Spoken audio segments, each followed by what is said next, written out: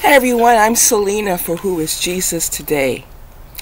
And I'd like to speak to all of you out there who may have had a past that you would like to forget about and move on. Some of you have never accepted Jesus Christ as your Lord and Savior, and you are right now in a current situation that you regret. You wish you have never done or said certain things. You're tired of your way of living. You're tired of the destructive path you find yourself on. Well, you know what? There is hope.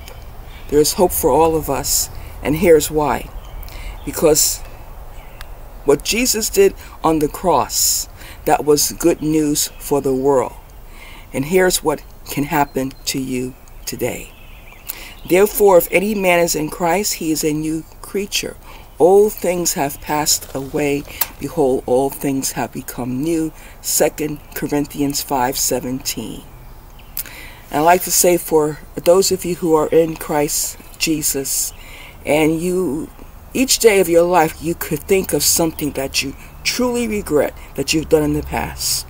Do not let Satan keep dragging you back to your wrongs.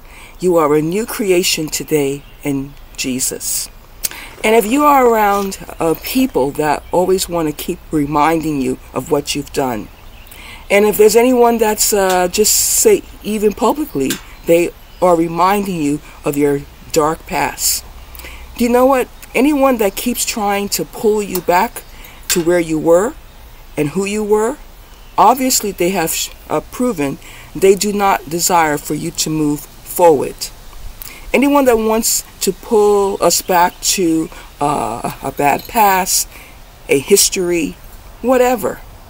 If you have those that keep wanting to pull you back to what things once used to be, to where you were 5, 10, 20 years ago, or let's just say even a few days ago. If you have opened your heart to Christ, you have repented, you are a new creation in Christ Jesus. Do not let people invade your spaces that are determined to keep pulling you back to the past of who you were, what you used to do. And I say that's even true in several other aspects. Allow people, allow society and generations to move on and move forward in the right direction, forgetting those things that are behind us. That's the word for today. If you pass through this channel and you hear this, I believe it was intended by God. You can like and subscribe. Until next time, everyone, shalom.